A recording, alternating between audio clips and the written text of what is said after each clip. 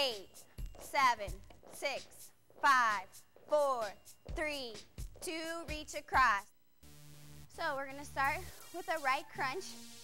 We'll take it over in 4, 3, 2 to the right side. 8, 7, 6, 5, 4. Nicely done. Now we're going to move on to our triceps, inner outer thighs. So we're going to step out into a plie position. Let's prop our left foot here. We're going to start with our right hand up in the air. We're going to take it down slow, get a nice feel. 4, 3, 2, press it up slow. 8, 7, 6, 5, 4, 3, 2, and lift. 4, 3, 2, 1, and go.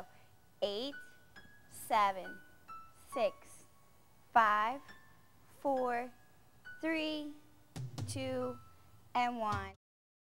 All right, let's bring our knees in towards our chest, interlace our hands around the shin bones, pull our thighs towards our abdomen, and press that lower back into the mat. Breathe deep.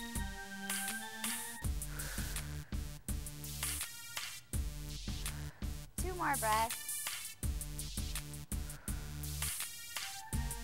And relax. Take the feet straight up towards the ceiling. Interlace the hands behind the hamstrings. Relax that upper body. And breathe into the glutes and the lower back.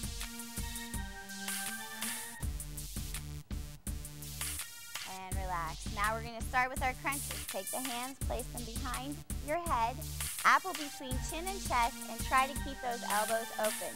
Remember, always try to look up so that way you don't yank on your neck. Here we go in 5, 4, 3, 2, and crunch. 1, 2, 3, 4, 5, 6. We're going plank. So we're rolling over onto our abdomen. You want to place your elbows directly underneath your shoulders. Interlace your hands. Center of you. Flip your toes up and underneath. Think strong. Make sure your hips aren't too high or too low. You want to hold them straight. Now we're going to go and lift our right foot up and stack it on top of our left. Hold it here for 10 seconds.